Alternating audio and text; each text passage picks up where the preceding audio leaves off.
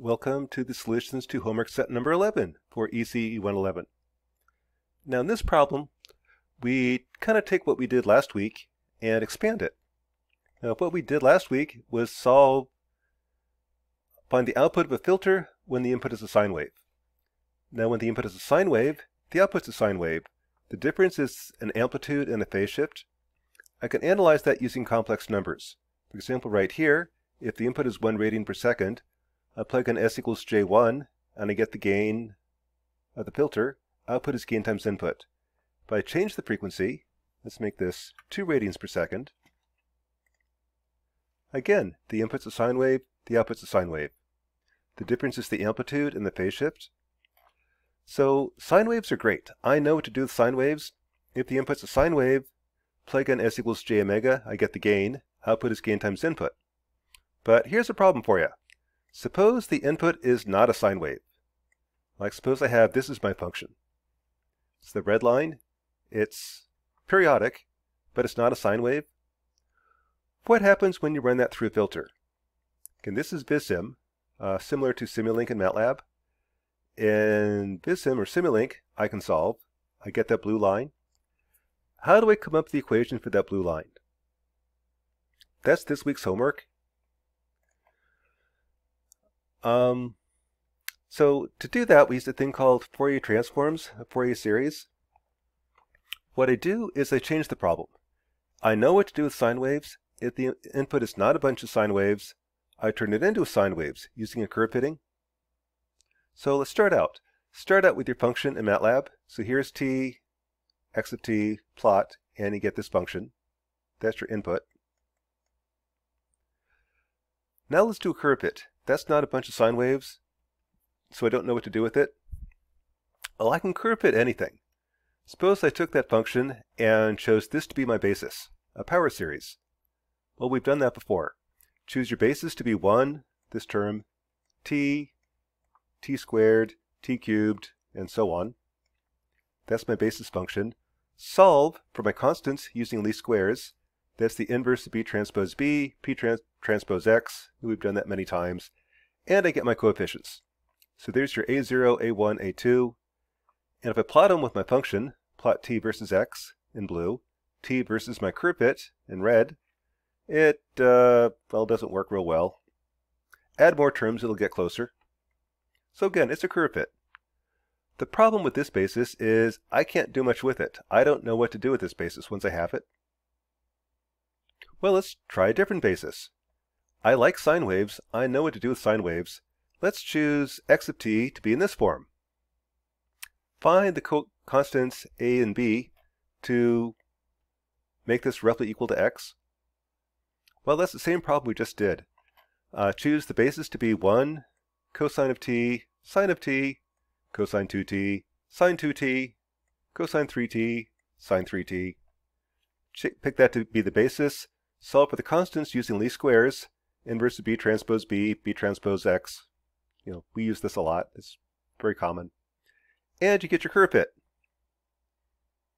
If I plot the two together, t versus x, t versus the curve fit, that's okay. Add more terms, it gets better. The beauty of this basis, though, is that I now have my function in terms of sines and cosines. I like sines and cosines. I know what to do with sines and cosines. That's the whole point behind Fourier series. Take a function that's periodic, but it's not made up of sines and cosines, and curve fit it. Approximate it by a function that is made up of sines and cosines. So this is one way, least squares. A second way of doing it is actually the Fourier series. The Fourier series is a fancier way of doing it. What the Fourier series does is it uses orthogonality, the property of orthogonality. This is an orthogonal basis. What that means is that I can pull off each basis element one by one just by saying, let's take this guy and hit it with this term, sine of t, and take the average. Now the average of sine is 0.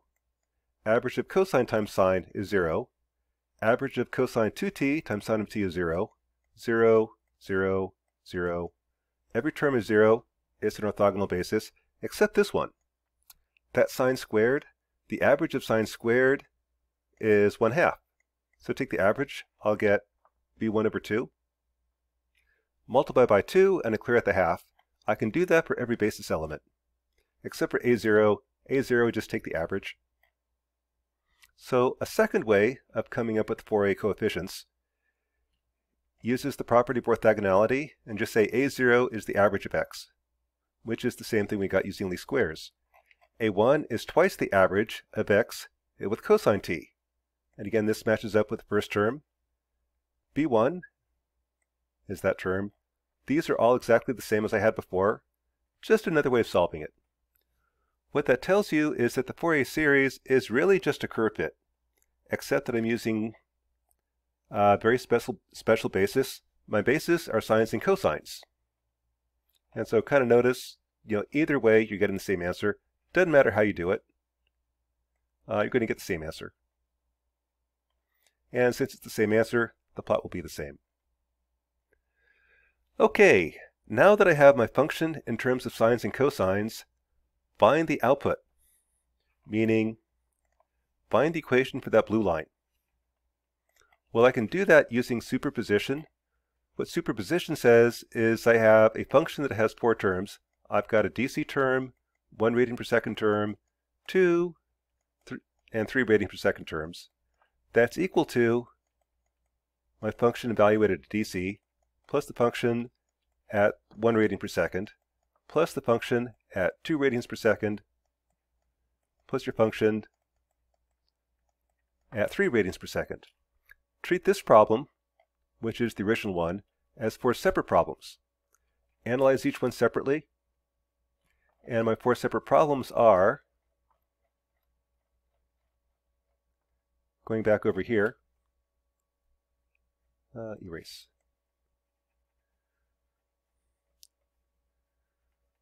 Once I get x expressed in this form, treat that as 4 separate problems, where this is the first problem. I've got a DC term. This is the second problem.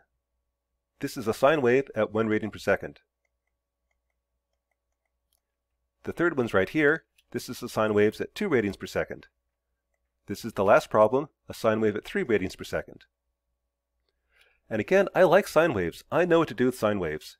If I have a sine wave as the input, I just use phasors, like we did last week. So, treat this like 4 problems. The first problem is at DC. This is the gain everywhere. All I care about is what's the gain at DC. Here's the input at DC. Output is gain times input. That's the DC term for y. Now go to 1 radian per second. S is equal to J1. X is a complex number. Real part's cosine minus J is sine.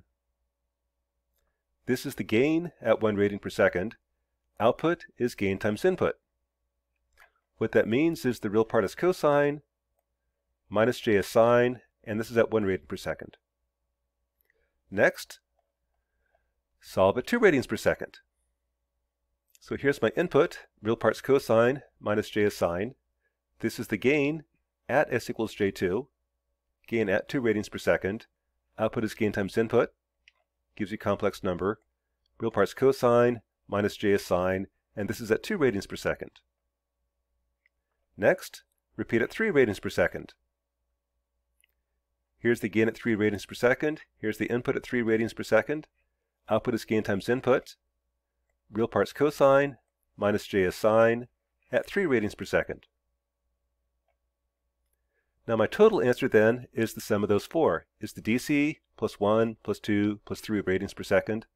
Add them all up, I get y of t. And that right there is the equation. For somewhere the blue line. And if I plot it in MATLAB, and DC term plus 1 radian per second plus 2 plus 3 plot, that's what I get. Here's your input x. There's the output y. The power of this is that I can now find the output for any periodic input. not just sine waves. That's the power of Fourier series. I can analyze any circuit, any input. It might take a few terms, but I can solve it. A second thing to note is in theory, I have to go out to infinity. In practice, you don't. If you notice that x of t tends to have most of the energy at low frequencies, my filter has highest gains at low frequencies. Put them all together, then the output has got a strong DC term, strong term at 1 radian per second. 2 gets smaller, 3 gets really small, and so on and so on. So in theory, you have to go out to infinity. In practice, if you just include a couple terms, you get a pretty good approximation for y. So that's Fourier series. It's a concept which is, students really struggle with Fourier series, but think of it just as a curve fit. It's just a least squares curve fit like any other curve fit, except in this case, my curve fit uses sines and cosines as the basis. And the reason I do that is I like sines and cosines. I know what to do with sines and cosines. Once my input is expressed in terms of sines and cosines, I can find the output at each frequency. And that is the significance of Fourier series, kind of important aspect in electrical computer engineering. So that's homework set number 11 for ECE 111.